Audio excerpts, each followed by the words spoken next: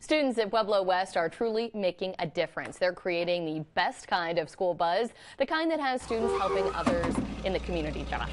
Yeah, this is Lainey Parsons, Aaron, Amela, and Carol McNeil. Now, for their DECA Community Giving Project this year, they went all out. They decided to hold a donation drive to help the homeless. Now, this is the second year they've done this. They've reached out to 3 elementary schools in Pueblo West. They held presentations on why homeless shelters need donations, especially with health and wellness products.